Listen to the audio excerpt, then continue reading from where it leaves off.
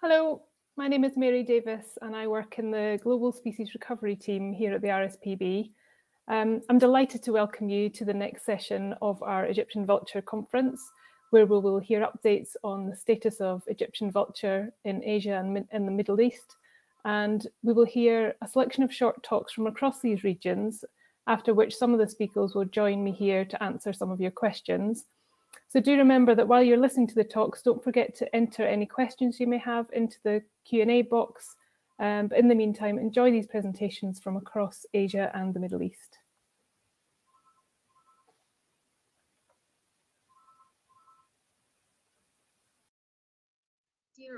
Dear organizers, thanks for this invitation and for giving this opportunity to talk about our work on Egyptian vulture in Armenia. I'm Lucina Aghajanyan, project coordinator at the Armenian branch of the German Nature Protection Union, and today I'm going to tell you about our work on Egyptian vulture, specifically its research and conservation in Armenia.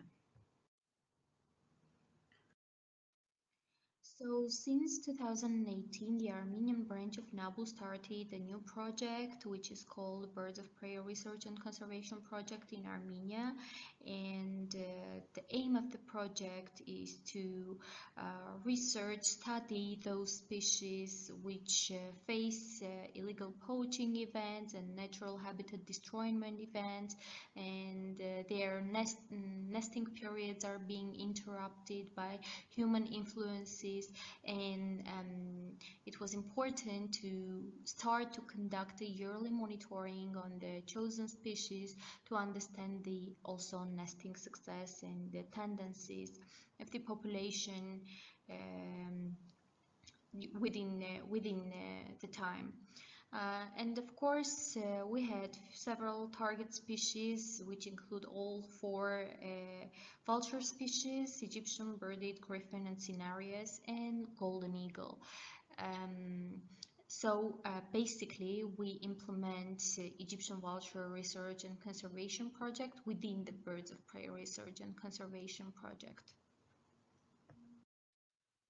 Before conducting any conservation measure, it's important to have good data behind that to understand if the measure is needed or not, and or what kind of measure is needed in the current cases. So it was important for us to create a data, a very good data, which we can rely on our work. So based on that, we designed our components of the project, which include estimation of nesting areas. Here we also take into account the data which comes from previous works of other scientists who implemented field works and did registrations before, and we combine the data, our data and their data, to understand the population tendencies. And after, the second step is the mapping of nesting areas. We plan to have an active map, which will be an easy tool for yearly monitoring. And of course, yearly monitoring of nesting success, we check each year same nests which we know in the areas. And we also do migration studies via GPS tags and eco-educational activities, which we think are very important tool for the future conservation measures. So combining all those components and getting a very nice base data, we can develop conservation measures finally. So talking about the estimation of nesting areas and mapping, firstly, I want to mention that we started this work since 2018, and we still have a lot of areas to cover which hadn't been covered since we started the work. But what I want also to mention is that we succeeded to cover 9 nesting areas with 17 nesting couples which are being monitored yearly. As you can see from the map, there are many areas which yet need to be covered, but because of the lack of the staff who can go to the field for the observations, we still do not success to implement it to the final stage. We were thinking of developing a separate project for the Egyptian vulture, maybe with a volunteer program to invite volunteers, experienced volunteers who can go to the nesting areas, search for the nesting areas and do observations, and after like help to collect the data, but still need to find the funding for that. And here in this slide, I also want to mention that by the data of the Red Book, there should be from 40 to 60 nesting couples in Armenia. This information still needs a proper check.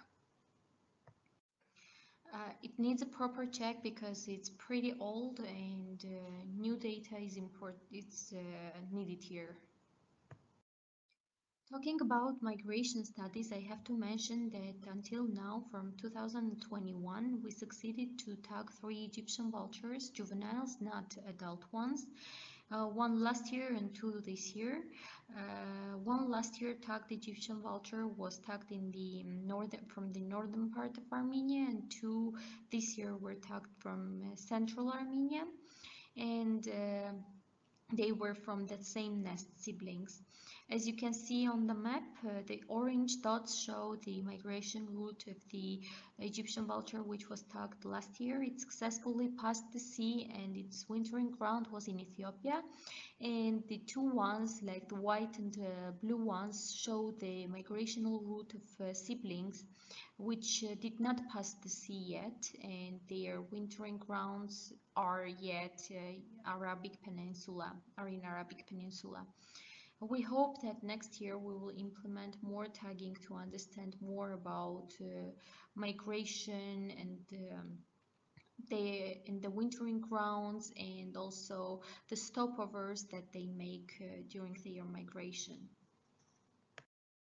As I mentioned in the beginning, educational activities are very important for us, and we think it's a very powerful tool to use in conservation.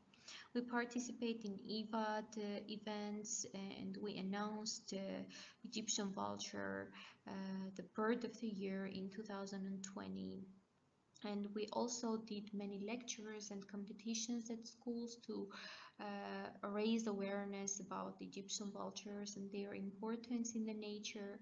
We work with try to develop models where communities will be the ones to protect the species living around their areas. We work with hunters and local naturalists, and we try to develop a network of people who collect data and pass data, and also, why not, analyze the data, and they act like rangers, but they basically are not involved in protected areas. And lastly, I want to talk about our successfully installed online camera on the Egyptian vulture's nest, which was also shared with the EV international community. And maybe many of you followed the camera. We though had many technical issues and we couldn't install it this year, but we hope we will have it again next year, because it was a fantastic educational tool, and we used it in schools, we used it with the communities during our lectures, and it had a fantastic effect on them, and I hope we will be able to continue this action next year as well. And it's also a very important scientific tool, because we were able to follow the nesting period of Egyptian vultures and to analyze their diet based on what they bring to the nest. And we were able to see basically how one juvenile kills the other, the younger one, and which was also, it get very interesting comments from school kids and from communities. They became closer to nature, and which is very important for us, so they understand that there are many interesting things living around them which they have no idea about, but once they know them, they start to love them, and they think already about their protection. I think this is all about our work. Thanks for listening, and we are open for any kind of cooperation. We'll be happy to host you here if you want to volunteer for us, and we are happy to join EV projects if it's possible. And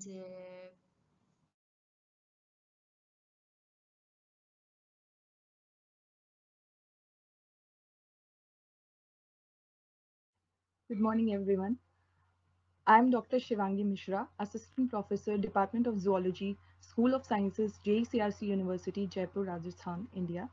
And I'm very much thankful to Royal Society for Protection of Birds for giving me the opportunity to speak about Egyptian vultures.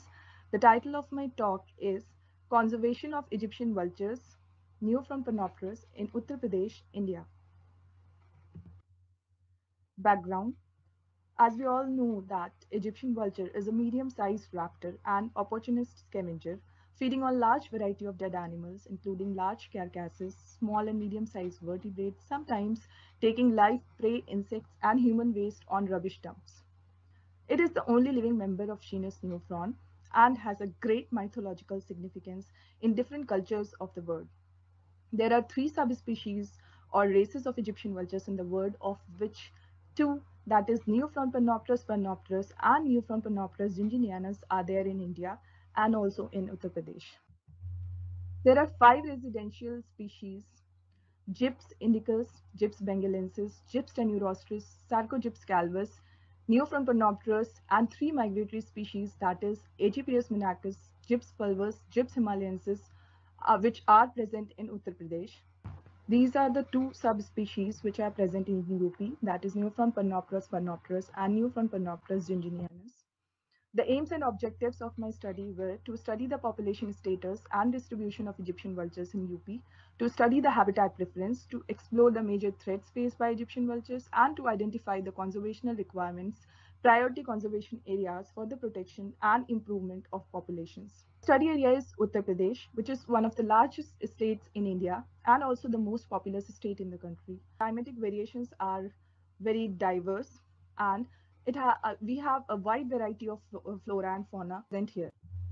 This is the map of Uttar Pradesh, India, and these are the divisions of Uttar Pradesh. There are total 18 divisions in UP, and the work was done according to the division-wise surveys. Methodology. For population status and distribution, the most reported survey technique that involves counting raptors from fixed location is counting raptors as they pass where they congregate during the migrations. The dump sites, slaughterhouses, bone meal factories were surveyed in all the three seasons, and the counts were made in the late morning, afternoon, and evening hours to include the maximum count. We adopted standard methodology, and the annual and seasonal variations in adult Egyptian vulture population were recorded in 11 divisions of Uttar Pradesh. Habitat preference. We have assumed that the population size is the representation of habitat preference, and it was tested on the basis of landscape, resource, available, and human disturbance.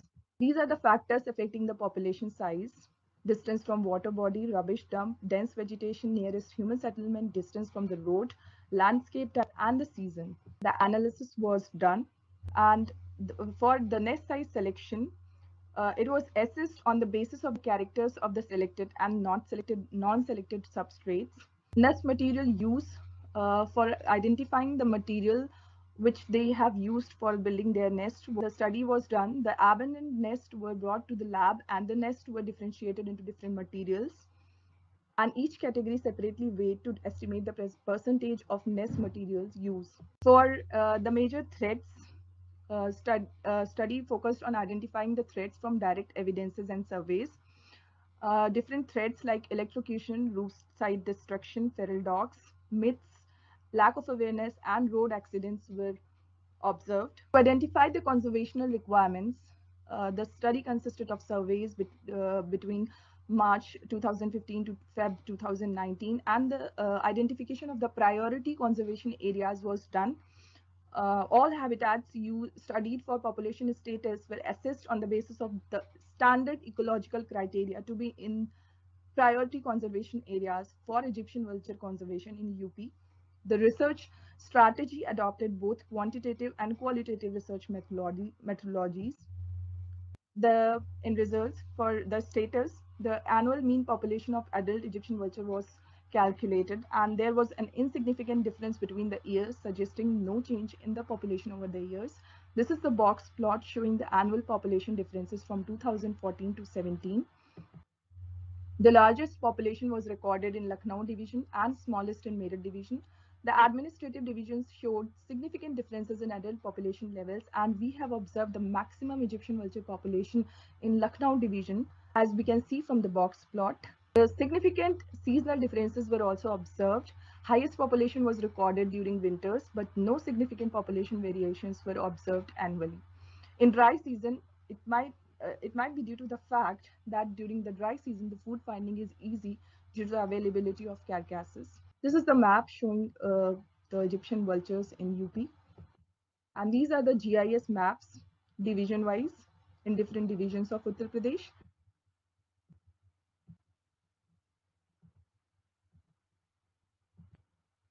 These are the glimpse of study areas in UP.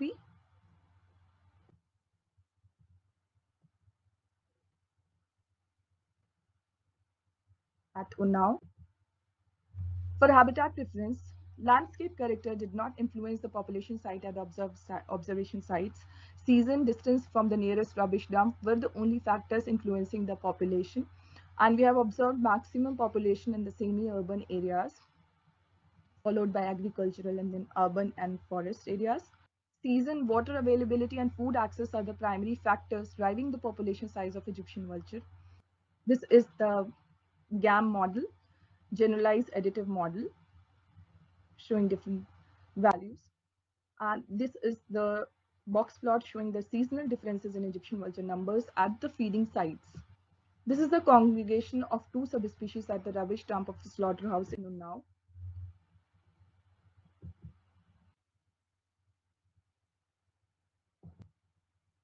The dust bathing individuals.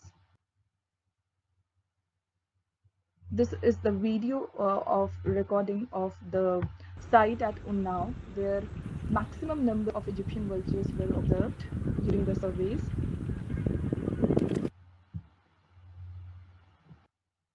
This is the graph showing the population and rubbish dump relationship, and we have observed maximum individuals near the rubbish dumps of slaughterhouses. Some foraging behaviors have also been observed as these. This is the video of showing the Ebu being the chicks at the stem site. We can see that Egyptian vultures are social feeders, and they have been observed feeding with crows, black kites, and cattle, egrets, and dogs. There is a plenty of livestock population present here in UP, and the food availability is high near the dump ground of slaughterhouses. For nest size selection, we have taken the selected and non-selected substrates sites, and the Egyptian vultures preferred high nesting points usually located in undisturbed areas but close to a good quality habitat near the food and water resource. The nests were made close to conspecific nest. This is the breeding success, fledgling success at each levels of factors which tested. Of all the active, 43.8% nest successfully fledged. City and substrate-wise distribution of successful nest is given below in the table in different breeding sites in Uttar Pradesh. For nest material use, we have done the deconstruction of nests, abandoned nests, and we have found that the anthropogenic matter constituted the highest percentage, followed by animal matter and then plant matter. And it shows that Egyptian vultures, how they are connected to humans, why they are opportunistic feeders also, and why they have been seen associated with humans, because they have seen very often using the waste of waste generated by human beings. They have used those waste in their nest also. These are the different constituents. The old nests were often reused, and the nesting and roosting usually occurs within or immediately adjacent to the water body. They prefer mature trees also for nesting, and the areas which are camouflaged like this, the green cover and the temples. This is the glimpse of breeding site studied. The nest material differentiation, courtship display. The potential threats were observed were lack of awareness, followed by feral dogs interaction, then road accidents, electrocution, and the prevalent myths and habitat destruction. This is the year-wise prevalence of major threats observed during the study period. Other threats like closure of slaughterhouses, dehydration were also observed. This is the glimpse of threats observed in the study area. And the natural calamity also sometimes harms. The major tools of vulture conservation in Uttar Pradesh. We have identified the priority conservation areas in UP. Several variables were selected, and the sites at Rai Bareli, Gonda, Lakhimpur Kheri, Lucknow, Bareilly, Agra were identified as the sites which fulfilled the standard ecological criteria to be in the priority conservation areas for the Egyptian vulture conservation in Uttar Pradesh.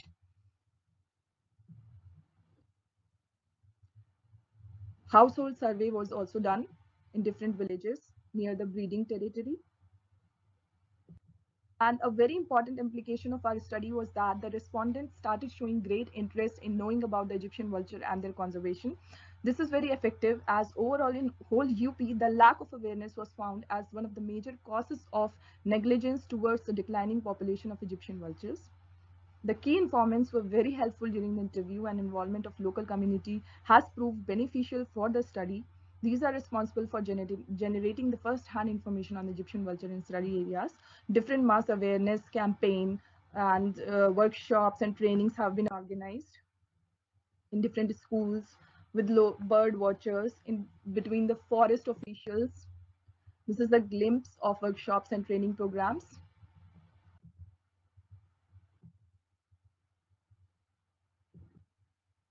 A team of active volunteers has been made to spread the information regarding Egyptian vultures at all the prominent sites in UP. And those volunteers are still in contact during at present till date also, and they keep updating regarding any information which is related to Egyptian vulture and their conservation. Mass awareness has been done. The flyers and pamphlets have been distributed among different community. This is the awareness material in local language, in Hindi, through print media, through electronic media. The mass awareness done during the study period. Conclusions. This study illustrates the capability of Egyptian vultures to utilize different habitats, different root substrate, as well as point out the importance of these sites. Study of Egyptian vultures in Unnao offers the possibilities to study about their biology, ecology at different levels, highlighting their importance and the need of conservation. The study could help in developing strategic plans and strategies and to plan for the conservation of species in big part of its global range. The recommendations uh, to preserve the old isolated mature trees, to protect the utilized habitat from disturbance and logging. The availability of adequate food and water will further help in enhancing the vulture numbers in the region, as the Egyptian vultures have a strong association with dump grounds of slaughterhouses and other agro-based factories. The protection of the legal slaughterhouses, establishment of vulture restaurants according to the local conditions of Uttar Pradesh could be done, and there should be the protection of the communal roost sites, congregation sites, and dust bathing habitats. And the work will establish the studied regions as the important Egyptian vulture area that harbors these a majestic species of conservation concern. This is a glimpse of awareness activities done, acknowledgements. I'm thankful to all of you. I'm thankful to RSPB and everyone for listening my presentation so patiently and giving me the opportunity to speak about it. Thank you so much.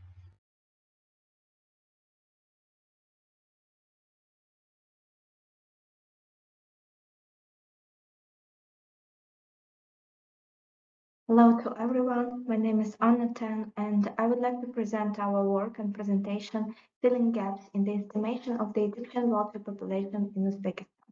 This presentation was prepared together with our national group of Central Asian vultures, Dr. Vladimir Dobrev, Valentin Soldatov, and Dr. Robert John Burnside. In contrast to well-studied population in Europe, Middle East, and Africa, almost nothing is known for the Asian migratory population of the species. The Central Asian population of the Egyptian vulture is the most poorly studied throughout the range of the species. Very little systematic work has been done on Egyptian vulture in Central Asia, but there is an estimated to be less than 2,000 breeding pairs, information from BirdLife.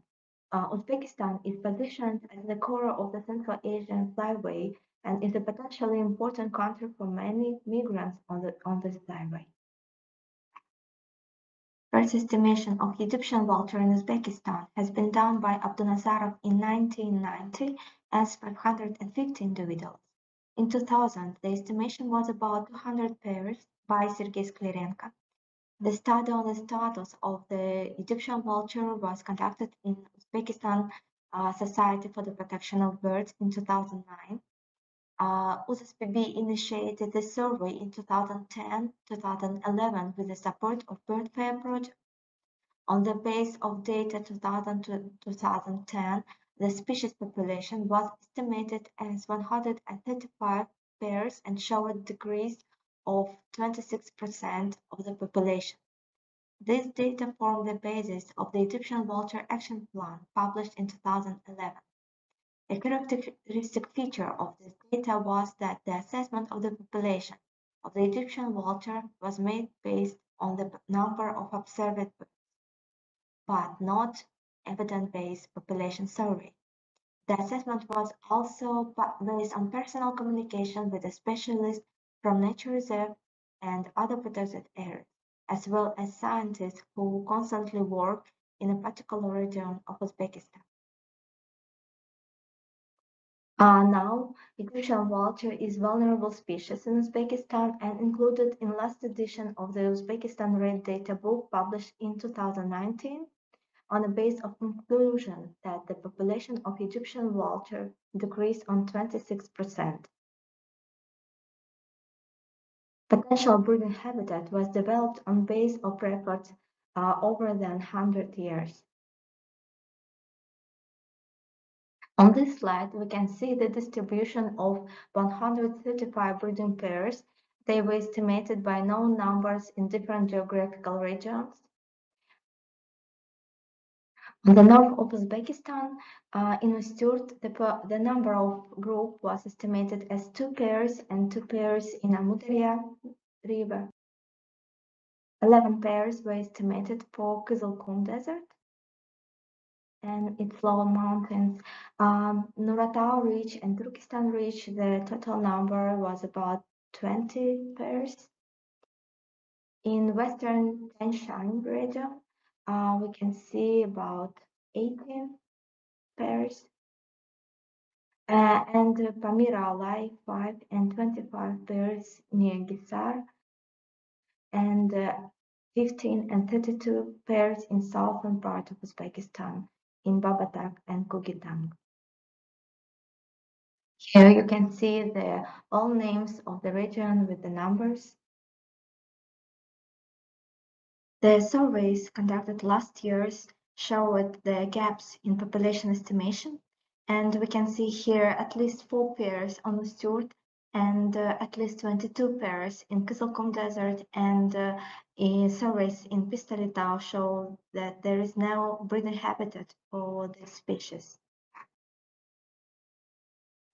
Congregation count of the Egyptian vulture at dump sites in 2021 and 2022 showed the importance for the Egyptian vulture population, and this year on 2 dump sites we counted 310, 350 individuals of all ages.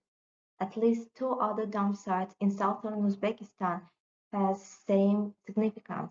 There are probably the largest congregation sites of the species in the region. The population size probably underestimated. The fieldwork was possible with the financial support of OSME, Oriental Bird Club, How Conservancy Trust in 2021 and 2022. In the country, permission for tagging vultures was granted by the Institute of Zoology and the State Committee for the Ecology and Nature Protection, and with the assistance of Uzbekistan Society for the Protection of Birds. On this last slide, I want to show you our Ayakagitma Lake. It is important bird area and place for breeding of 5 pairs of Egyptian vulture. Thank you for your attention.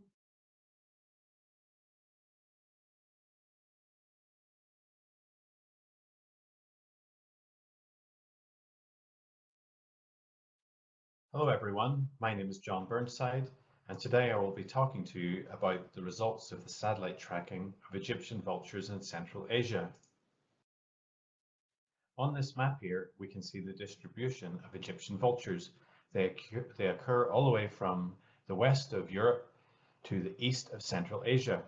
The Egyptian vulture is migratory, being very well studied in Europe, in the Balkans, and in the Caucasus. This work has revealed that the Egyptian vulture is a long-distance migrant, wintering in Africa and in the Middle East. This work has also shown that the migration period and the wintering period has very important consequences for the annual mortality, demography, and conservation of the species. In contrast to these well-studied populations, almost nothing is known about the migration of the Egyptian vulture in the eastern populations. This gap in knowledge was identified as a key priority to be addressed in the CMS on the Egyptian Vulture Flyway Action Plan. The aims of our Central Asian Vulture project were to fill in these gaps in knowledge, and we had 3 primary aims of the work. The first was to describe the migration routes of the Egyptian vultures breeding in Central Asia, then to identify the wintering countries, and thirdly, to identify any threats. To address these questions, we focused on Egyptian vulture breeding in Uzbekistan.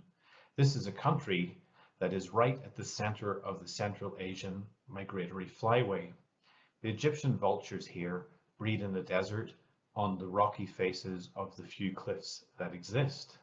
In 2021, we managed to tag 4 juveniles at the center of the country, and in 2022 we tagged 5 immature or subadult birds in the east of the country. The juveniles were tagged just prior to fledging in the nest, while the subadults, which were aged between 2 and 4 years old, were tagged on dump sites, and they were caught with leg traps or snares. All birds were tagged with Ornitella GSM solar powered transmitters, and these tags work very well in Central Asia. So on this map here, we have Uzbekistan in the north, India in the south, and Saudi Arabia and Yemen in the south as well. If we look at the migration routes of our juvenile vultures in 2021, the first bird actually flew more than 6,000 kilometers and ended up wintering in Yemen, while the other 2 juveniles ended up wintering in Rajasthan in India. There was a 4th juvenile, but his transmitter never functioned, so we never got any data. From these 3 juveniles, all of them overwintered in the same locations, and they remained on their wintering sites even through all of 2022, but only one of them returned to Uzbekistan in the summer of 2022. You can see the dashed line here showing the route back. Interestingly, this male didn't return to his natal site, but returned to the mountains on the border of Uzbekistan and Tajikistan. Now, if we consider the 5 immature birds plus the 1 returning juvenile, we have the migration routes of 6 immature birds that migrated in 2022.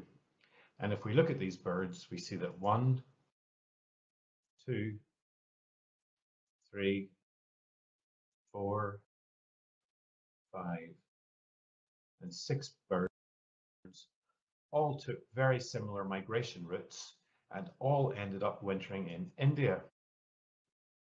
In fact, all these birds passed over the Hindu Kush, some of them reaching heights of up to 5 kilometers. And they all wintered in Rajasthan. If we focus on the wintering sites in particular, here on this map we can see Pakistan and India on the border, and here we have Bikaner, which is a town in Rajasthan, which beside it is a carcass dump called Jobir. This is a very famous carcass dump that hosts many vultures during the winter period. If we look at the migration tracks of our Egyptian vultures, we can see that 1, 2, 3, 4 of the 7 birds that we tracked have all ended up wintering on this carcass dump. Then if we look at the tracks of the other 3 individuals, we can see they all winter very close to this area as well. And this shows that our Egyptian vultures from Uzbekistan have a high degree of migratory connectivity between the breeding site and the wintering site, because all of these individuals winter close together. So returning to our original map of the distribution and migration of the Egyptian vulture, we are beginning to fill in the knowledge gaps of the global migration patterns. Importantly, we've shown that variation exists in the migration routes of Egyptian vultures breeding in Central Asia, but that even within this variation, actually 87% of the tracked birds wintered in India. We've also shown that connectivity exists between the full distribution of Egyptian vultures through the shared wintering sites, with the Central Asian birds connected to both the birds from Europe, Balkans and the Caucasus, and also with birds in India. This means that Egyptian vultures in Central Asia also share the same threats that have already been identified in these wintering areas. Lastly, the high migratory connectivity that we observed in the Uzbek population, i.e. meaning that all of the birds, or nearly all of the birds, winter in the same site, means that this population could be particularly vulnerable to any one-off catastrophic events such as poisoning. So protecting wintering sites such as Bikaner seems to be a very high priority. This work was made possible through the financial support of the Oriental Bird Club, OSME, and also some transmitters were supplied by the Hawk Conservancy Trust in the UK. We would also like to thank the Institute of Zoology in Uzbekistan for supporting our tagging applications. I would also like to thank the hard-working field team, which consisted of Vladimir Dobrev, Dobromir Dobrev, Anna Ten, and Valentin Soldatov, who made all of this possible through their very hard work. Thank you very much for listening.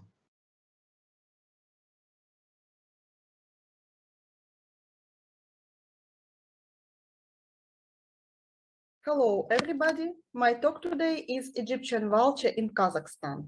This report was prepared by a team representing Russia and Kazakh NGOs. Igor Karyakin and Elvira Nikolenko from Russia Raptor Research and Conservation Network, and Genrieta Pulikova and Alena Koptenkina from Biodiversity Research and Conservation Center Community Trust, Kazakhstan. The Egyptian vulture breeds in Kazakhstan on the northern border of its range in the Aral-Caspian region and in southeastern Kazakhstan. This map shows the breeding range in Kazakhstan based on the basis of the last 30 years of literature data and our own observation. The total area of nesting range is 175,205 square kilometers. The main types of habitats of the western part of the range, green circle, are on cliffs of the Mangyshlak Peninsula, Usturt Plateau, and the Kinderlik, Kaysan, and Kaplankir plateaus. In eastern part of the range, in yellow oval, dry mountains stretch from Jungarian Alatau in the northeast to the Karatau Mountains in the southwest. The present-day breeding range of the Egyptian vulture in Kazakhstan, green areas, was outlined on the basis of authors' research combined with encounter data from other ornithologists and birdwatchers confirmed by photographs for the period of 2003-2019. In total, 96 breeding territories and 55 active nests were identified, and 160 adult birds were recorded. Comparison with literature data from 1960 to 1980s yellow areas revealed areas where vulture nesting has not been confirmed in the last 20 years. As of 2015, the species population in Kazakhstan is estimated at 200-260 breeding pairs, including the Aral-Caspian region, 30 to 40 breeding pairs, mountains of southeast Kazakhstan, 50 to 70 breeding pairs, and the Karatau Mountains with adjacent territories, 120 to 150 breeding pairs. Thus, about 60% of the nesting population of vulture is concentrated in Karatau Mountains. However, considering inadequate surveying of Karatau's southern macro slope, species population may be higher here and could constitute 80–85% of the entire Kazakhstan population. A 2022 survey of the Karatau Mountains shows changes in the species distribution. While 10 years ago, most birds nesting on large cliff faces in the central Karatau Mountains, now roughly 20% of identified nests are built on smaller cliffs on the periphery, far from the larger mountains. And the larger cliffs in the central part of the range no longer hosts Egyptian vulture nests. Vultures predominantly make their nests in the rock niches, often placing them in deep crevices up to 1.5 to 2 meters from the edge, resulting in birds flying to the niche and entering the nest on foot. That said, about a third of all pairs nest on open shelves, something used old nest of the blackstalk and the long-legged buzzard. Each clutch usually contains 2 eggs, sometimes 3. 1.2 to 1.6 nestlings survive to fledge from a successful nest, and 0.8 to 1.3 from an active one. The lowest success rate was recorded in 2022. The vulture is scavenger. Its food is offal and small rodent animals. In 2018 to 2022, there was a global depression in the population of all rodents in the region. The reason is unknown, most likely as a result of viral epizootic. Against the background of this large-scale population decline, the ration of roadkill played a significant role in vulture diet. Prey include hedgehog, European glass lizard, steppe agama, small turtles, small and medium birds, especially European rollers and rosy starlings. The species occupies a narrow trophic and spatial niche. It needs pasture with a significant number of small and dead animals, as well as mountainous terrain that provides orographic rises. Being a glider, the vulture conserves energy, scanning its forage biotope from above.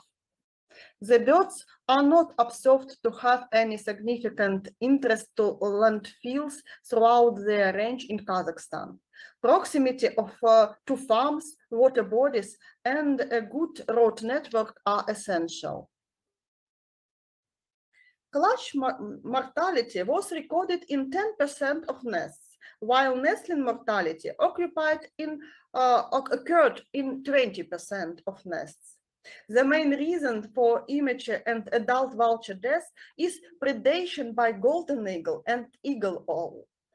In years of rodent abundance, their factor was insignificant, but the global depression of all rodent species in 1918-1922, birds of prey began to exert considerable pressure on vultures.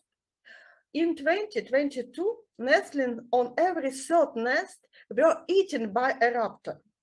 It's possible that vultures stopped nesting in the high mountain of central Karatau precisely because of golden eagle predation against the backdrop of a depression rodent population.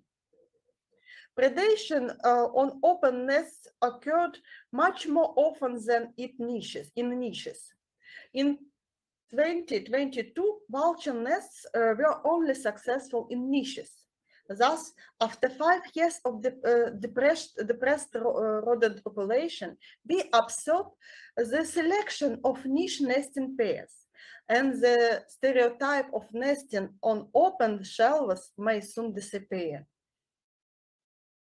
In 2022, for the first time in Kazakhstan, we tagged 6 juvenile vultures with GPS GSM trackers. This enabled us to track their movement after departure as well as their autumn migration. During the 2020 migration, juvenile birds flew in the western Himalayan flyway. They started from nesting sites between September 6 and 23, and after 2 weeks, they arrived at wintering grounds in India. 5 of them are now in Rajasthan, the 6th in Gujarat. Thank you for your attention.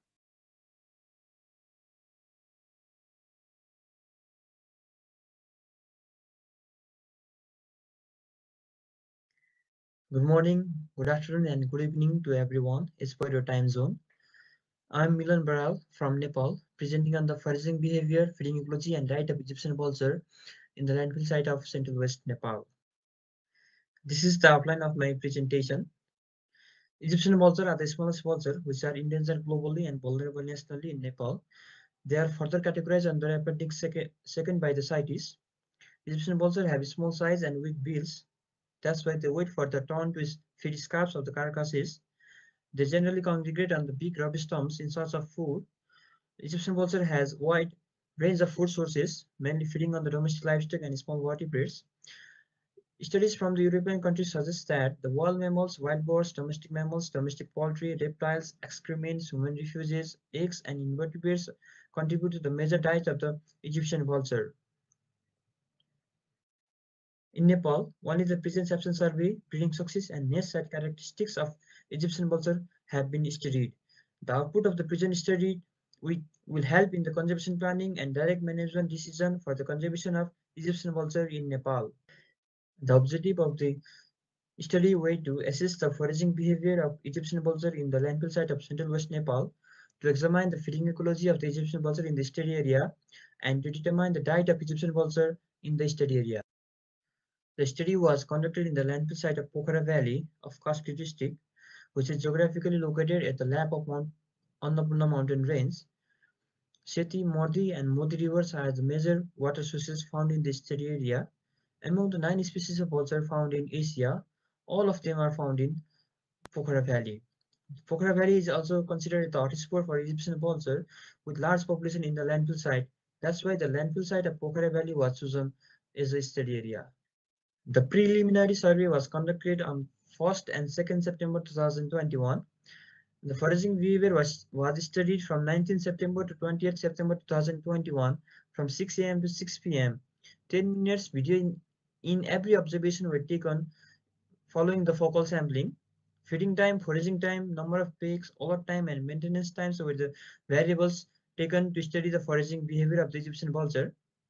For the feeding ecology, direct observations was done from 6 a.m. to 6 p.m. using the spotting scopes and binoculars.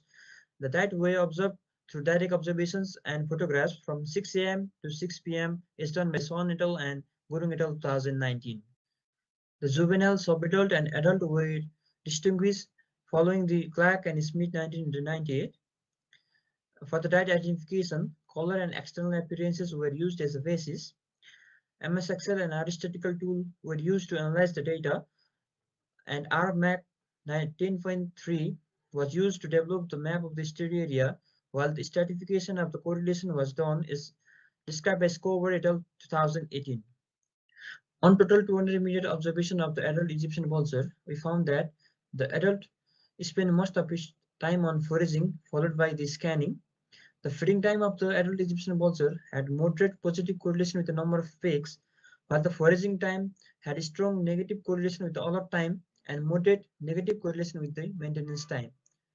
Correlation between other variables did not show statistically significant values. Moving towards the subadult, on total 200-meter observations, we found that the subadult spent most of its time on scanning, followed by the foraging. The feeding time of the subadult Egyptian vulture had a strong positive correlation with the number of peaks and moderate negative correlation with the alert and foraging time. Similarly, the foraging of the subadult Egyptian vulture had moderate negative correlation with the maintenance, while moderate positive correlation with the alert time. Similarly, the alert time of the subadult had moderate negative correlation with the number of peaks. On total 200-minute observation of the juvenile Egyptian vulture, it shows that the juvenile spent most of its time on scanning, followed by the foraging. The feeding time of the juvenile Egyptian vulture showed strong positive correlation with the number of peaks, while moderate negative correlation with the foraging and alert time. The foraging time of the juvenile Egyptian vulture showed moderate negative correlation with the maintenance time. Similarly, the alert time of the juvenile had moderate negative correlation with the number of peaks. Correlation between other variables did not show statistically significant values. Now moving towards the second objective of the study, the feeding ecology of the Egyptian vulture in the landfill site of Pokhara Valley.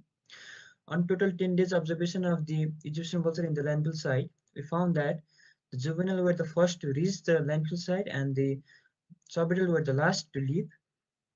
We also found that the higher number of individuals of juvenile were feeding during the morning and the evening time on 7 a.m. and 4 p.m. respectively, while the subadult and adult were feeding in higher number during the daytime. The white-rum vulture, black kite, black-ear kite, black drongo were present along with the Egyptian vulture in the landfill site, but surprisingly there were no any interspecific interaction with the Egyptian vulture. Moving towards the interspecific interactions, the higher interspecific interaction were seen among the adults, followed by the juvenile showing dominance over the adult. The type of interaction were chasing, fighting for food, and showing dominance over others. Now, this is the last objective of our research, the diet of the Egyptian vulture in the landfill site. We found that apes contributed to the higher proportion of the diet in Egyptian vulture, followed by the mammals, and 16% of the diet were unidentified in our study. Among the apes diet part, 95% were the intestinal parts, and among the mammals meat, 91% were the cooked one. That means they were the residues from the hotel, restaurants, and the picnic spots. Now concluding our study, we found that adults spent more time on foraging, while juvenile and subadult spent more time on scanning. For all vultures, feeding time had positive correlation with the number of peaks and negative correlation with the all-out time. Feeding time, foraging time, all-out time, and maintenance time are the major parameters that influence the foraging behavior of the Egyptian vulture. Maximum number of Egyptian vulture feed during the daytime.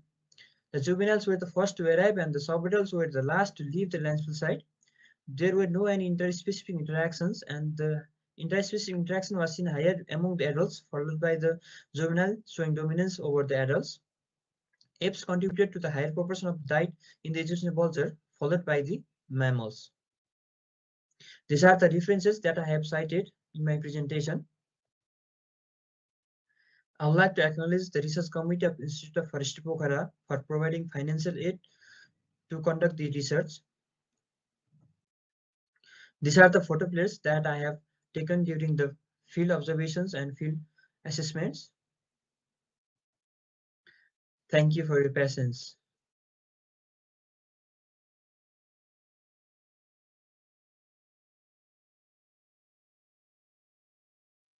Good day, everyone. My name is Mohamed Jamshed Iqbal Chaudhry, and I'm working as Senior Manager Research and Conservation with WWF Pakistan. I'm also heading Pakistan Vulture Restoration Project. I'm talking about distribution, population status, and threats to Egyptian vultures in Pakistan. Pakistan Vulture Restoration Project involves both ex situ and in situ conservation initiatives. In ex situ conservation, Changamanga Vulture Captive Breeding Center was established in 2005 in the Punjab province of Pakistan, and its objective was to maintain a viable population of white-trunked vultures in captivity and produce vultures for release back into the wild. And currently, we have 30 white-trunked vultures, including 15 birds raised in this activity. In situ conservation, the objective was establishing vulture safe zones free from NSAs, monitoring populations of vultures, monitoring NSAs in veterinary markets, advocacy and lobbying to ban harmful NSAs, establish nature clubs at schools in vulture safe zones to sensitize school children about the importance of vultures, and also increase awareness through media awareness sessions and training among veterinarians, farmers, and communities. Regarding this, vulture safe zone was established in 2012 in Nagar Parkar in Sindh province of Pakistan. Further, we are also working to establish a vulture safe zone in Azad and Jammu Kashmir area. Regarding the distribution of Egyptian vultures in Pakistan, they are resident, summer breeder, and winter visitors. In Pakistan, they are extremely widespread and adaptable and are found in plain, desert, and mountain areas of almost all provinces and territories in Pakistan. So they are found nesting on trees and cliff ledges in Pakistan. Further, there are also reports of wintering birds coming from Central Asia, Uzbekistan to Rann of Kutch and Khokrapar area of district Thar Parkar in Sindh province of Pakistan, where the resident population exists and their further movement across the border in India. This migration establishes for the first time that the Central Asian population of Egyptian vultures show connectivity to the Oriental Asian population. So there are the two maps. In above map of Pakistan, the green area shows the resident distribution, resident population of Egyptian vulture in Pakistan, and the yellow area shows the summer breeder population. And in the map below, this shows the migration movements of two satellite tagged Egyptian vultures from Uzbekistan to Pakistan in the south portion of the Pakistan, and then further into the India. The population status of Egyptian vultures in Pakistan is scarce. However, few studies estimated population in Sindh and AJK area of Pakistan. Here is overview of population counts of Egyptian vultures in Pakistan through literature. Although this literature is not recent, but you know that in Pakistan, not much work has been done on the Egyptian vultures. So, according to Iqbal et al., 2011, he found 457 Egyptian vultures at 77 different localities in 3 provinces of Punjab. Similarly, WWF Pakistan's unpublished data in 2014 shows and recorded 584 birds in Nagar Parkar area of Sindh province in Pakistan. Regarding the threats and challenges, poisoning, habitat degradation, forest fire, collisions, and electrocution and human disturbance are the threats to vultures in Pakistan. Vulture toxic NSAIDs, including cyclophenol, ketoprofen, and flunixin, are available in the market. Human diclofenac being used in veterinary practices. Ecosystem services of vultures are not valued by the society. Meloxicam formulations need to be improved. Species are protected by their habitats are not. Species are protected, but their habitats are not. Looping of trees and harvesting of medicinal plant Google and breeding colonies during the breeding season of vultures, and of course funding and high field cost in remote landscape of vulture safe zone is a big challenge in Pakistan. Way forward is lobbying to ban harmful NSAIDs, that is cyclophenol, ketoprofen, and flunixin, incentivize improvement of formulation of meloxicam, and register another safe NSAIDs, that is sulfonic acid. Regarding Egyptian vultures, the congregation sites of migratory Egyptian vultures should be considered a priority for the conservation of the species, not only along the Central Asian flyway, but in general. There is also need to start with establishing monitoring program for these sites, exchange information to understand better to understand the origin of these birds and their seasonal dynamics. And population assessment, including surveys of the nesting population at national level to better understand distribution and population status of Egyptian vultures in Pakistan. So this is all about the distribution and status of Egyptian vultures in Pakistan. Thank you very much for your attention.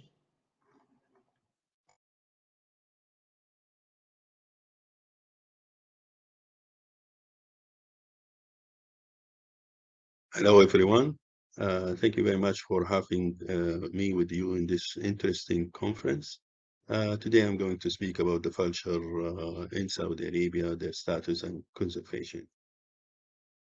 The contents of my presentation, I will take the species, especially the ones which is breeding, and also the ones which is migrating, then looking to the threats and the conservation measures that's been happening in Saudi Arabia. The status, we can be divided in 3 categories: the breeding and migratory species, which is R4, and the migratory species, which is the Selenius vulture, and the vagrant. The vagrant is only recorded once or twice, or less, we can say less than 5 times, which is the robles and the white-backed vulture.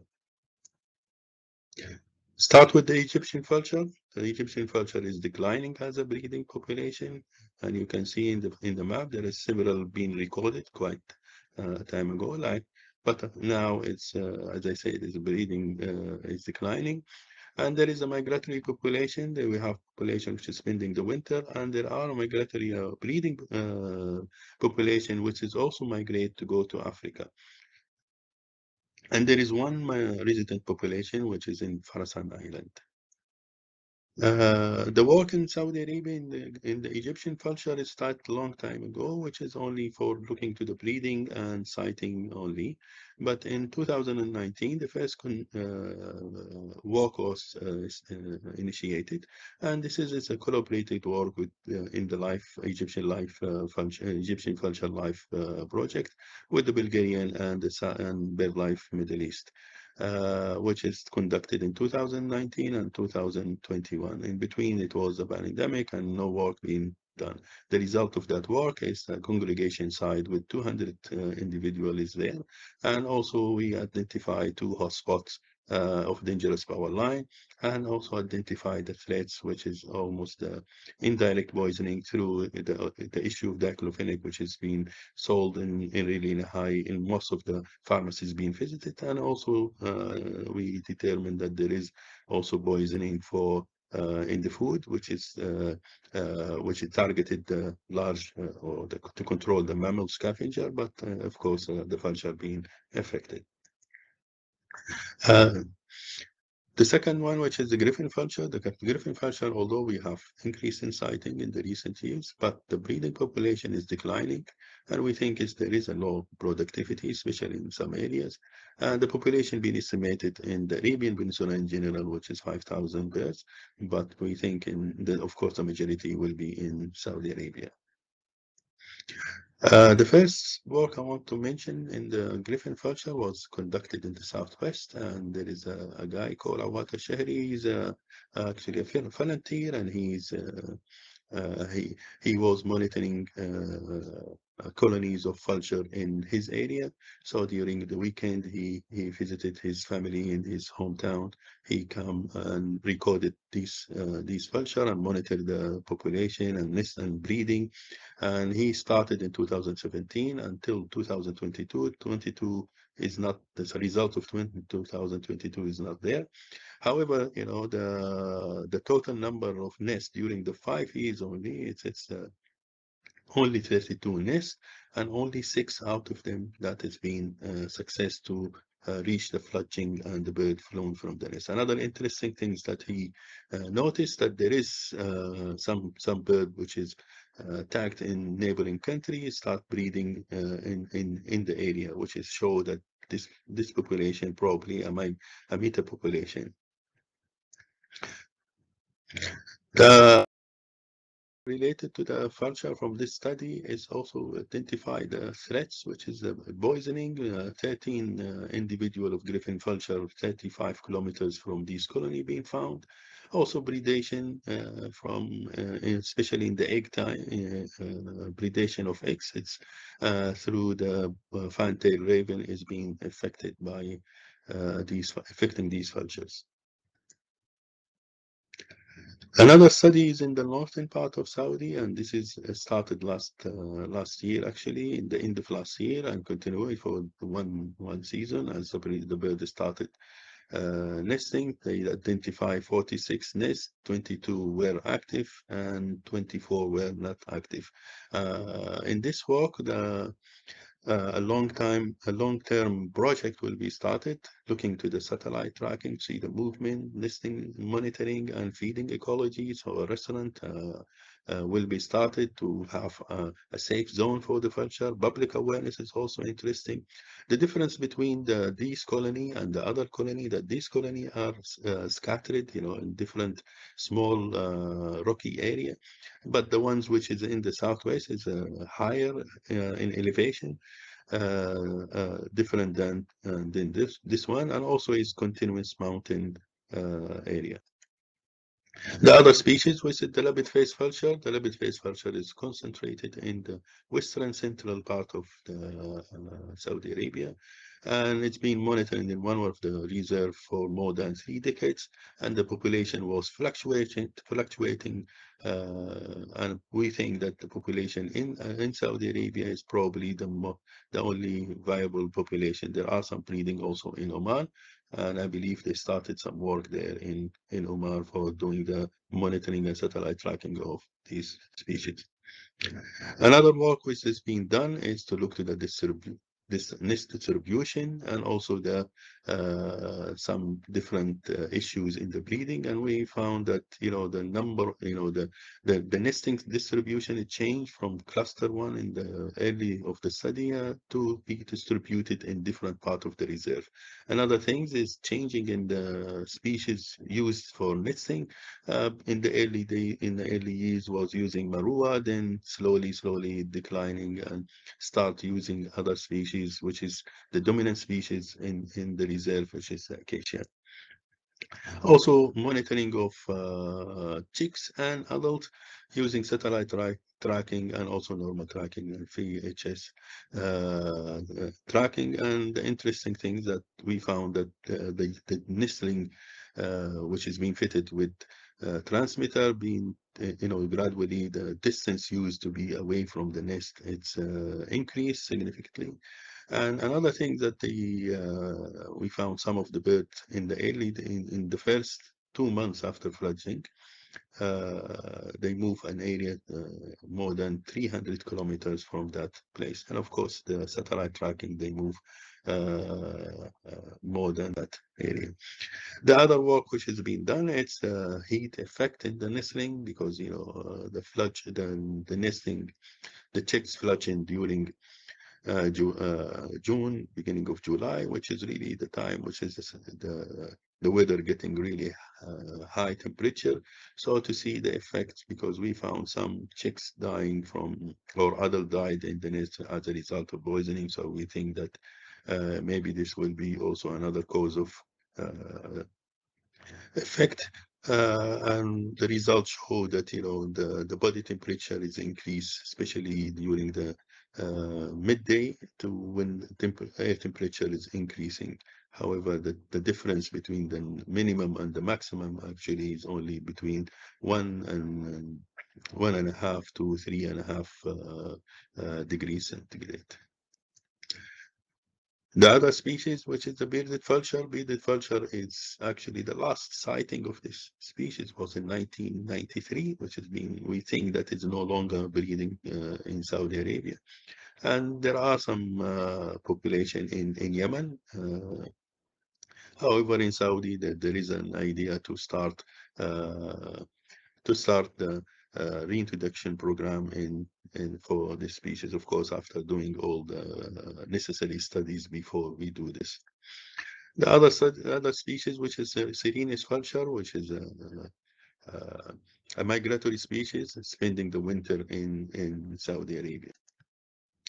Regarding the threat, as I mentioned, the intentional poisoning is one of the really big issues. And of course, electrocution and collation, there is another problem also is monitored in Saudi. There are other issues, also other threats in there. As a conservation measure, we started, of course, the implementation of the Vulture Action Plan, what is one of the goals in the coming years. And we already started with environmental strategy, being developed legislation, which is including hunting law and trade, hunting and trade laws, and also by starting a platform in controlling all the people who having license or doing any illegal things, so they will be connected to the all of their information will be put in these platforms, will be monitored, and in the same time, they will be affected by all their work will be stopped, because they connect all their information. So if they then any violation with the bird, with any violation from hunting or trade, they will be caught and they will be stuck. So they cannot renew their license, driving license. They cannot have their passport. So they will be really in a tough situation. Environmental police also been established for implementation. They started with the protected area. Research and monitoring already, as I said, has been started, and we have a new project which is now will be started in next year budget. The protected area with the establishment of the Royal Protected Area. Our goal in Saudi to have 30% of the country protected. We also conducted different workshops with stakeholders to conserve the vulture, especially with the utility companies, and also with regarding the issue of the acrophenic with the health and veterinary agencies and company and pharmaceutical company. Saudi Arabia also a member of different important international intergovernmental agreement like the CBD, CITES, CMS, Raptors MOU, and other, which is taking the consideration the vulture and other bird of prey. Thank you very much for having me with you. Thank you.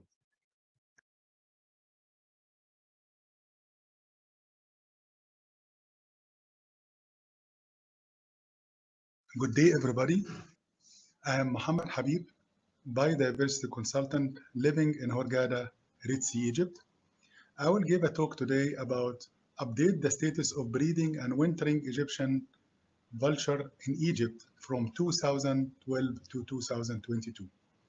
This project has been started in 2012. It is my baby. I love it, my passion, and this is why I pay for it. I'm not connected with any funding agency. First, let's start with the Egyptian culture and what does the Egyptian vulture mean for our culture. If you visit any temples or monuments, you will realize that the Egyptian vultures in most of the walls drawings, because it is the first letter in ancient Egyptian alphabetical. So the Egyptian vulture indicate the letter A. So A, when you mention apple, you need to start with drawing the Egyptian vulture. So the Egyptian vulture was one of the most important letter for ancient Egyptian hieroglyphic language. In the other side, it was respected, protected, and one of the holy birds and animal in ancient Egyptian culture. Egypt is our study area, and Egypt is very important for the birds migration, especially the Red Sea Rift Valley, which hosts the migration of over 2 million birds through the region, with the soaring birds in huge flocks numbering tens of thousands migrating from wintering ground in Africa to the breeding ground in Europe and Central Asia and vice versa along the second biggest flyway in the world. Also, Egypt received broad front migration through the Mediterranean Sea. Our methodology, we do have three objectives to look for in the survey. Number one, the breeding area, and number two, wintering area, and number three, the stopover location. Findings and results. Breeding and wintering and stopover location in Egypt from 2012 to 2021. We need to start from the southeast part of Egypt, where are the main two locations for breeding colonies. Number one at Alba protected area, number two at Alaki protectorate. While 1, 2, 3, 4, 5 in red circle representing the main stops over of Egyptian vulture in Egypt during the spring and autumn migration. Mating for Egyptian vulture start from the middle of March till the end of April, and from the video you see the mating of one of the pair at Alaki protected area. Those video been taken by my colleague Mohamed Farouk from Aswan.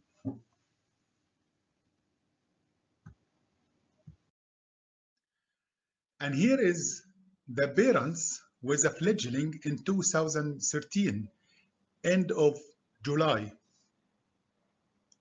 Here is the result of all our findings from 2013 to 22. You can see that it's all the information of adult, fledgling, sub-adult is together. So I split them. Adult count In April, we count 4 at Alba and 3 at Alaki. August, 22 in Alba and 5 in Alaki. 2016, we count 3 adult in July, only in July. 2017, 20 adult in April. 2018, 5 adult in April. 2019, 15 adult in July. 2020, 2 adult in Alaki and 2 adult in Alba. 2021, 7 adult in Alba. 2021 in July, 2 adult in Alaki. Then 22, we have 3 adult in April and 2 adult in July. Sub-adult was in 2015, 5 in Alba, 2 in Alaki. In 2017, we count 27 sub-adult in Alba. 2018, 7 sub-adult in Alba. 2020, 1 sub-adult in Alba. And in December, 15 sub-adult in Alba. 21 sub-adult in April. 22 2 sub-adult in Alba. For fledgling, in 2013, August, at Alba protected area, we count 10 fledgling, and at Alaki, we count 3 at Alaki. While in 2016, we count only 2 at Alba protected area, while in 2019 we count 15 fledgling in April, and this is the highest number we count in the whole project.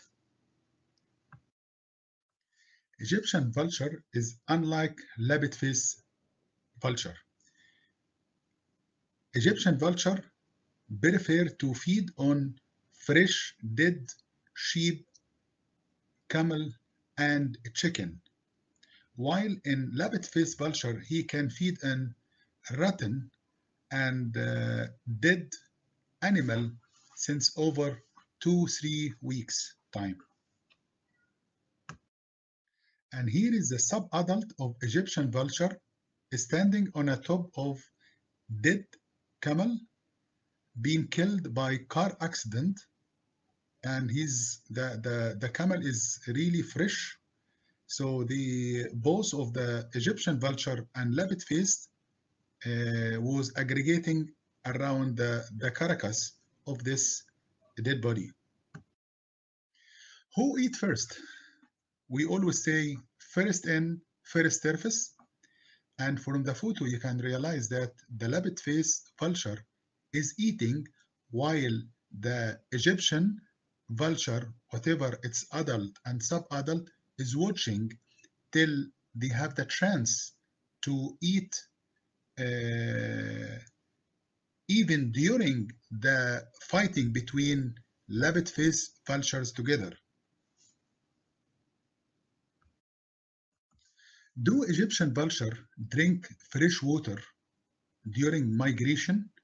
Yes, they do that during migration. So regularly they stop over at sewage pond or fresh water from the a well in the middle of the desert, or the irrigation area at resorts. Resorts is very important at the moment for many of migratory birds at the Red Sea coast in Egypt. In conclusion, from the count started in 2012 to 2022, indicating that the breeding population may now have started to increase slightly again. Further research is needed to understand the breeding population at Egyptian Red Sea and Wadi Al Lawati. In the end, many thanks to Dr. Mohamed Salim, head of EEAA Nature Conservation Unit, Dr. Ayman Hamada, head of the Biodiversity Unit, and Dr. Tamer Kamal, manager of the Red Sea National Parks. In the end, thank you.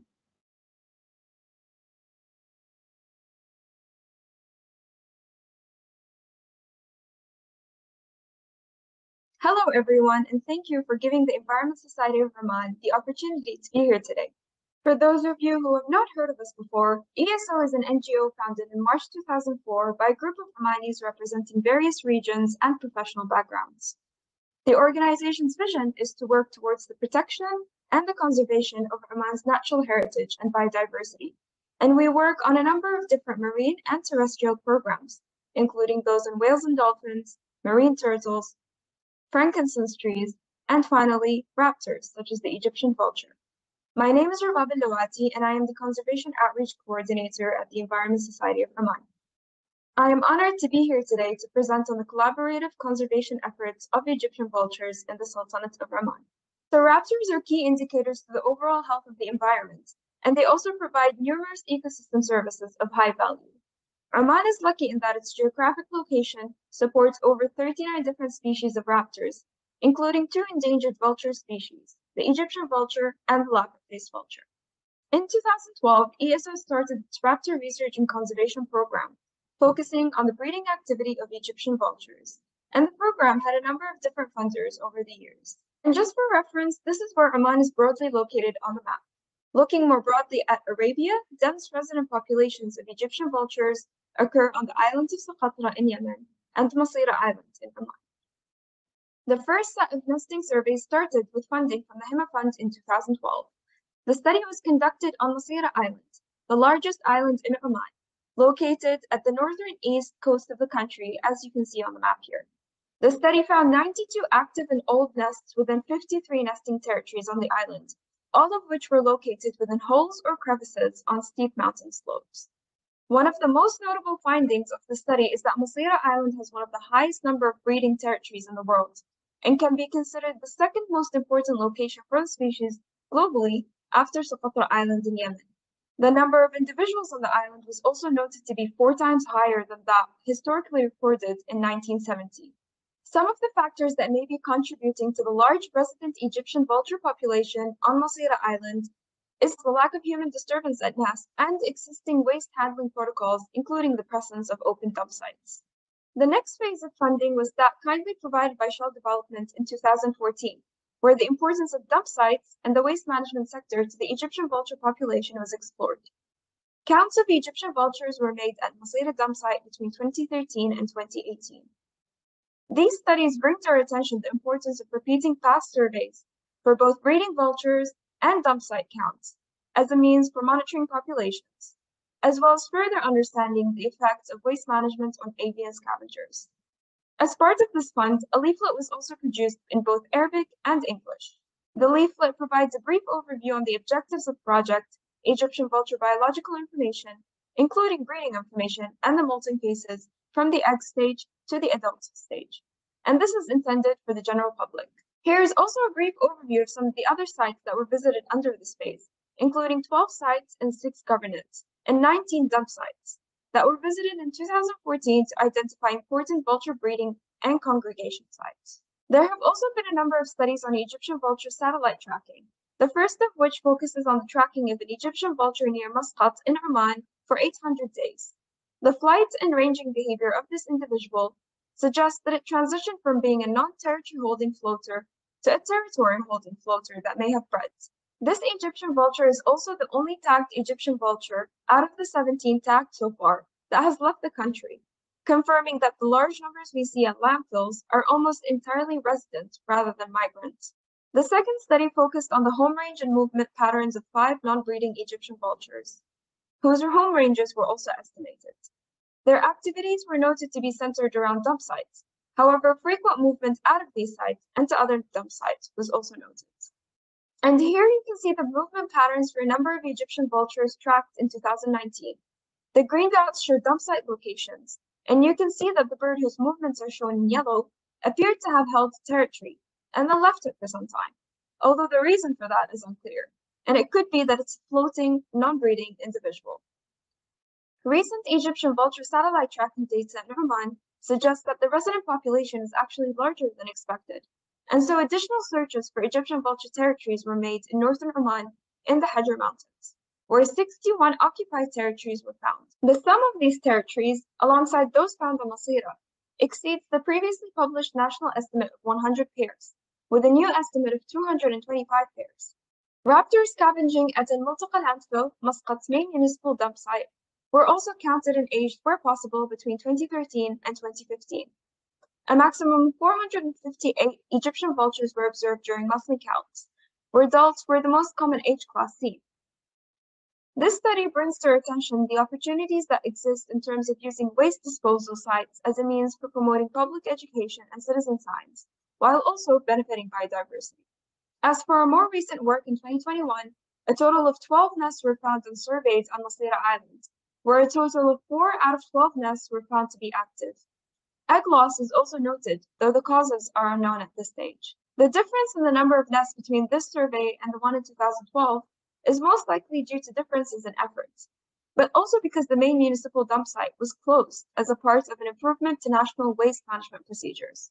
The nationwide upgrade has had an effect on the distribution of available food resources across the country, but we don't know what effect, if any, it has on the vultures. Here are a number of photos that were taken during the most recent Egyptian vulture surveys. You can see that the Egyptian vulture nests occur in holes within cliffs, and that nest contents often include pieces of fabric, animal fur, and tree branches, amongst other items. The third photo shows 2 eggs within a nest, and the fourth shows hedgehog remains just outside of a nest. And finally, an active nest with both adults present in the final photo.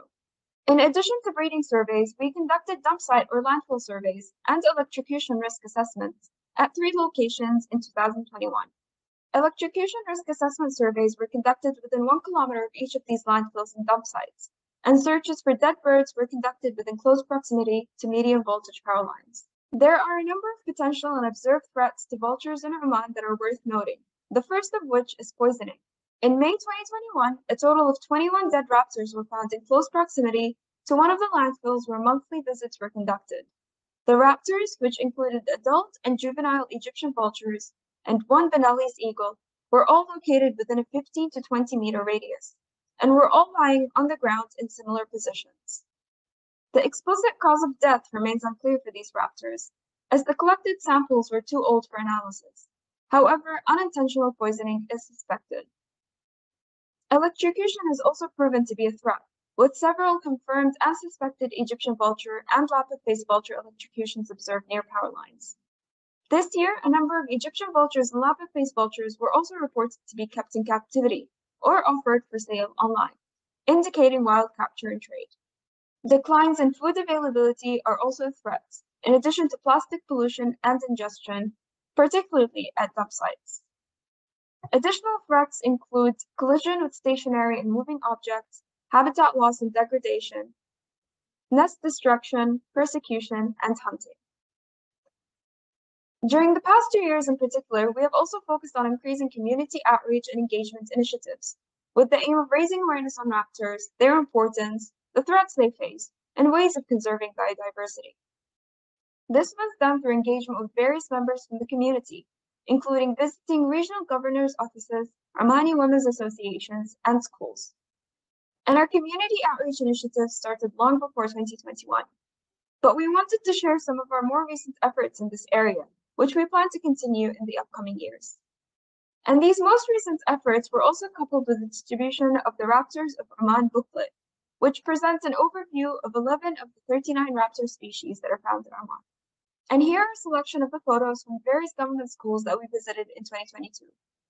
In terms of our way forward, we plan to focus on Egyptian vulture breeding surveys on Masira Island in 2023 and install camera traps at active nests.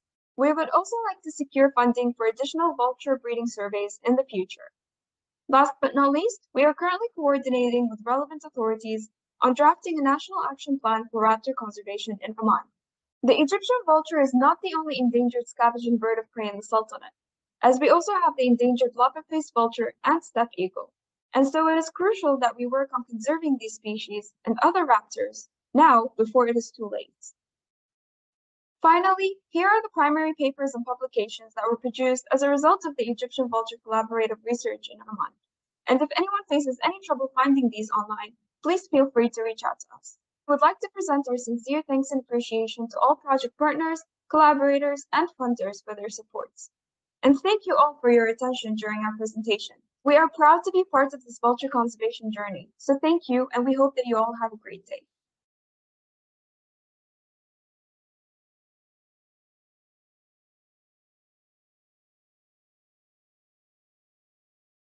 Hello, everybody, and I'm pleased to be able to make this short presentation about Socotra's Egyptian vultures.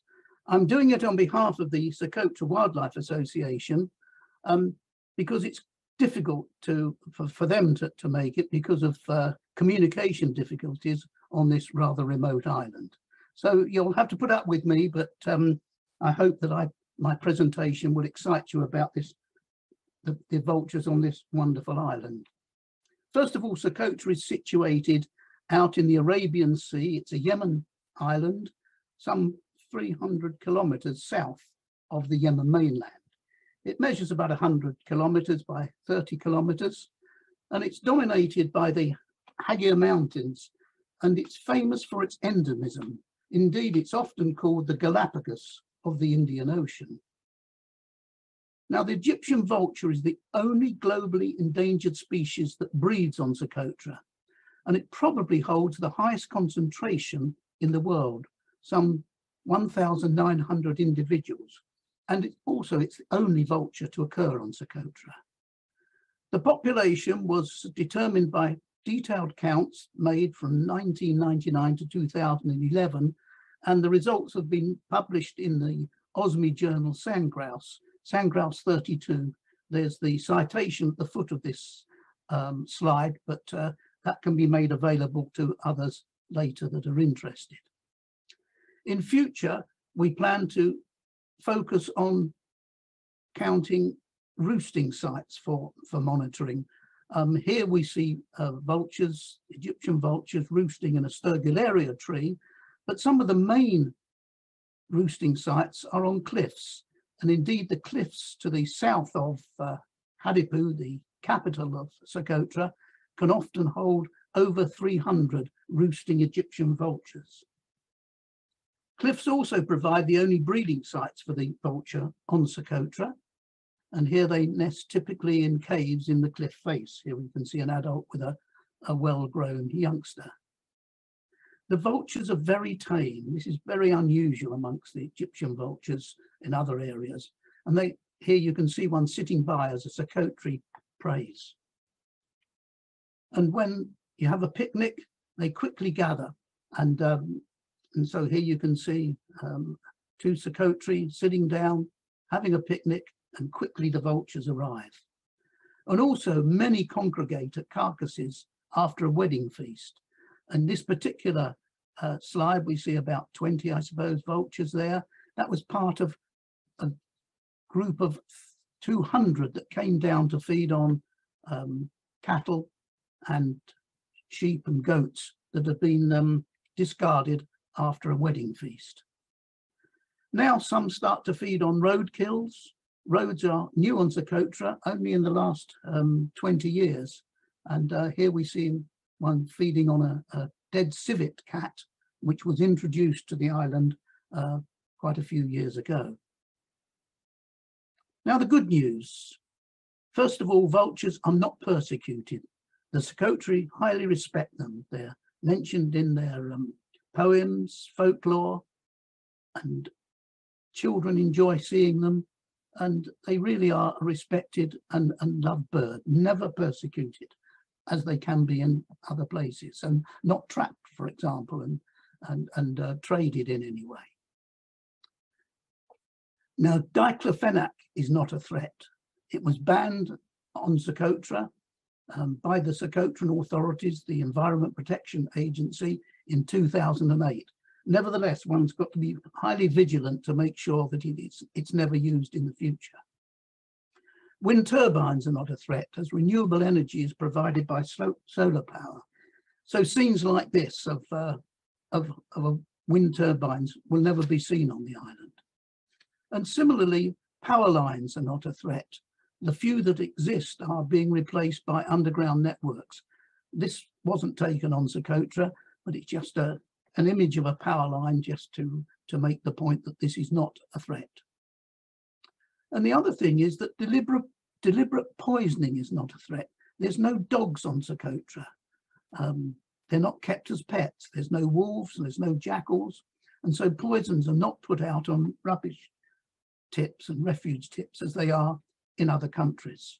So deliberate poisoning, not a threat. The actual threats, well, the main one is waste management is a major concern. And this is because chemical, medical and plastic waste, which is thrown out, could harm vultures. With a rapidly growing population, waste management has become a serious issue, especially in the towns of Hadibu and Kalansia. The growing volume of plastic waste is of particular concern, and because this is often ingested by vultures, we suspect. And chemical and medical waste could also be ingested by vultures, as could be the disposal of poisoned rats. Rat poison is used widely in houses to control rats.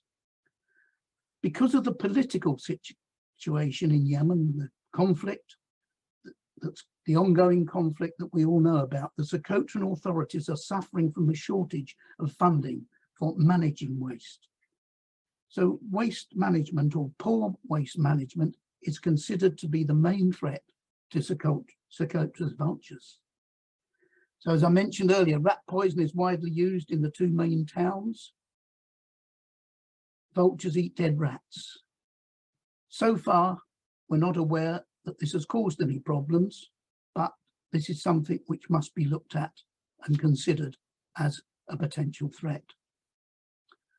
A minor threat, but one that needs to be addressed, is that vultures are now being killed by cars. As I mentioned earlier, roads have been built in the last 20 years and the Socotra can drive at speed.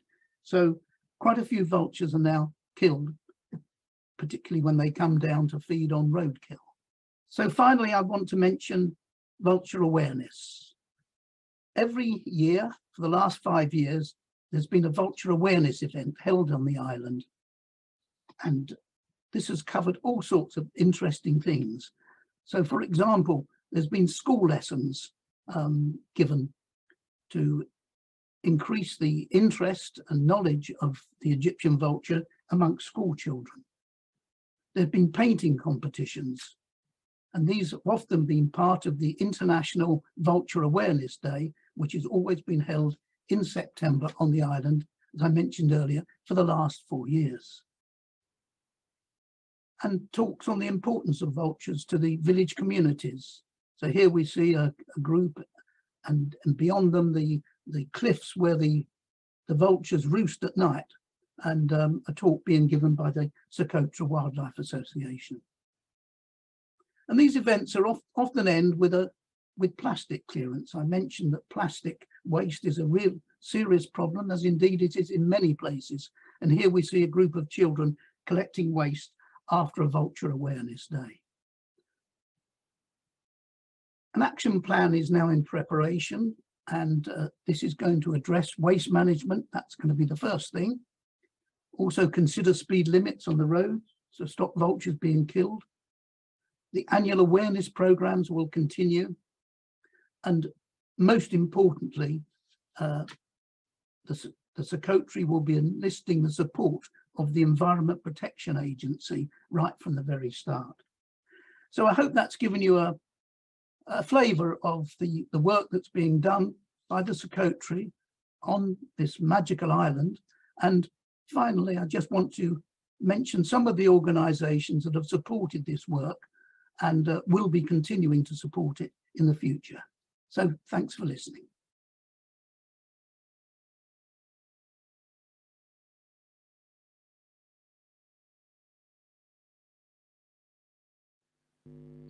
Hello everyone, today I will talk about the status of Egyptian vulture in Iraq. In Iraq, overall, we have 74 areas which are considered important areas for birds or IBAs, and mostly, especially in Kurdistan region, we have more than 24 areas considered as IBA because of the presence of the breeding population of the globally endangered species, the Egyptian vulture. In Iraq, we have 4 vulture species, including the cinereous vulture, Eurasian griffon vulture, Egyptian vulture, and lammergeier. Cinereous vulture is a winter visitor and passage migrant in Iraq. The second one, which is a Eurasian griffon vulture, mostly they are resident breeders. And the Egyptian vulture is a passage migrant and summer breeder in Iraq. The last one, which is a lammergeier or breeder vulture, are resident birds in Iraq. We have been studying birds and vultures in particular since late 2007. In addition, we have collected some data on interaction between Egyptian vulture and other birds, including we have seen ravens were taking eggs of Egyptian vulture, and also we have seen some interaction between Egyptian vultures with golden eagles and Barbary falcons in some areas. These are the sites which in dark red are considered as a hotspot for breeding vultures, especially Egyptian vultures. Their population is very high in these areas. Based on our guesstimations, the breeding population ranges between 400 breeding pairs to 600 breeding pairs. During the last 5 years, we have been observed some threats that are facing the vultures in general, and in particular the Egyptian vultures, including electrocution, collecting chicks, and trading, also poisoning, because in many rural areas, when people, their herds and sheep are eaten by predators such as wolves, jackals, and in some areas, especially near the borders, by leopards, they poison their dead animals, and we have seen many vultures died in some areas. However, we were able to rescue or prevent some animals from poisoning by convincing people that what they could do that could have or would have huge consequences of not just the wildlife but also the whole ecosystem. So we were able to convince them to prevent poisoning the dead wild domesticated animals. Another threat that faced the birds of the region is illegal killing or poaching, and based on our studies, Kurdistan region considered as one of the areas which have been affected by illegal killing and poaching.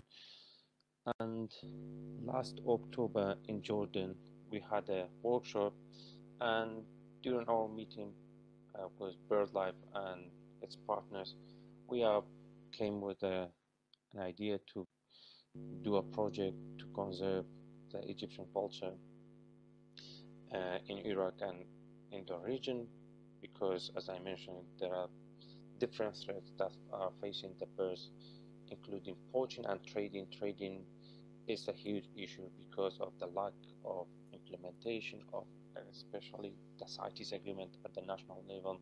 So we are trying to implement the CITES agreement, and also we have conducted some workshop with the Minister of Environment and the decision makers and people that could have impacts on mitigating and reduce of the pressures on Egyptian vultures and other birds in the region. Also, we came up with the potential action plan that can be done in the coming years, including the prevention of poisoning and also the reduction of the animal trading and especially bird trading in the country.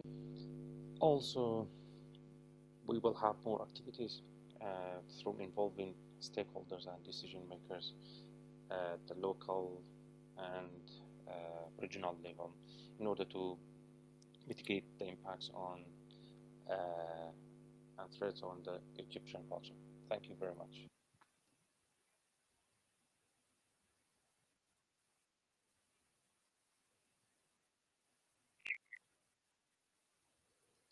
Wow, well, what a fantastic jam-packed session we've just been part of. So much information from across Asia and the Middle East on the Egyptian vulture. We have had questions coming in about the content being available, and we will make sure this can be the case either on the project website or through another channel, but we'll let you know about that because we're aware that there's so much information here. We've had lots of questions coming in, and I'm really delighted that some of the speakers and presenters are with me today. For the questions being asked for the speakers that are not here, we will make sure that those questions will be answered and will be sent back to those that are asking them.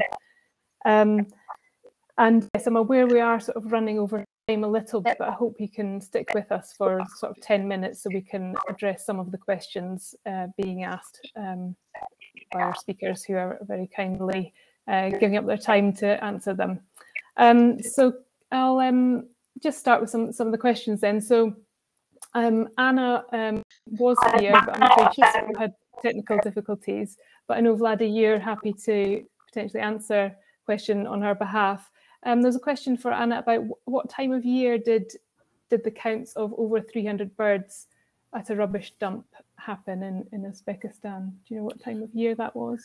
Yeah, we counted the congregations in the end of July, beginning of August. But in most of the cases, these congregations are like throughout the year, like during the breeding season. And like in number of places in southern and eastern Uzbekistan. So it's, yeah, short answer is end of July, beginning of August. Thank you. Thanks, that's really useful. And you're also here, Vladi, to stand in for John Burnside, who couldn't come to this question session. But yeah, there was a few questions on that talk. Around, are the carcasses dumped at the Jorbir dump free of NSAIDs, or could this dump be a death trap? Well, it's Jorbir is like it's a reserve actually, which is close to the city. However, in the vultures don't always and only use and visit the Jorbir dump site, but they also feed around and like in the desert in different places. But however, the threat from the NSAIDs still remains, which is also valid throughout India. So it's not like totally safe place. However, it's there is no. At least there is no signs of persecution or any other threats that might arise from people, because they are literally very close to the people there. Okay, thanks very much. Another question on that talk. So how do you explain the differences in routes between the fledglings and sub-adults? Yeah, I saw the question. It comes from Ron. Well, it's I'm not sure if he has seen the first slides, but generally we have tagged 8 birds so far, and except for one, all of them follow one migration route. So it's more or less they're very, as the other Egyptian vulture populations, they're very conservative regarding the migration routes. And the only one individual that differs is the one that actually ended up in Yemen. However, this might arise from the because it was stuck in the central Kazakhstan desert, and we believe that somewhere in this part of the Central Asia. There might be some split in the migration routes, with birds further east going and ending up in India and Pakistan, and birds originating from the west of the Central Asian region. These are like Uzbekistan and Kazakhstan. Some of the birds might be heading to the Arabian Peninsula. So it's a very interesting actually area, this central Kazakh Desert, because it's obviously birds from this area migrate to different sites. That's great. Thank you so much. I'm going to move on to Milan. Milan, you gave us a great talk about work in Nepal. Did you observe changes in the number of Egyptian vultures at the landfill you monitored? Thank you for the question. Actually, the study was conducted is the partial fulfillment of my undergraduate thesis, and the question that was asked by Bolin doesn't fall under my objectives, but I have planned to study the population status and the landfill site seasonal wise, including the breeding behavior of Egyptian vulture in Pokhara Valley. Okay, so something to follow up on. A question for Professor Shobrak. So what is the proportion of chick deaths due to overheating? So how many chicks died?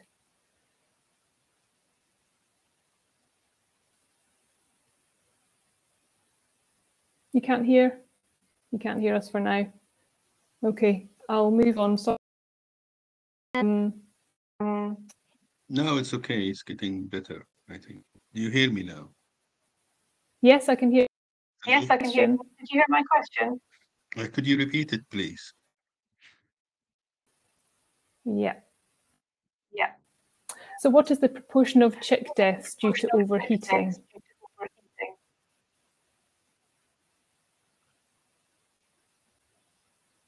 Well, it's different from years to years, but really we didn't look, how is normally when the adult leave the chicks alone. That's the biggest problem, and there is a variation for the number of adults leaving the chicks alone.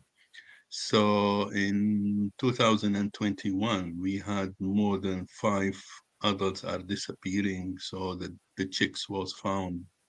No eggs, no chicks in the nest. So because we check it every, they check the nest every weeks. They go and check sometime every 2 weeks. So sometimes they come and there is no bird. But when it's 3 weeks, that's really a critical situation for them.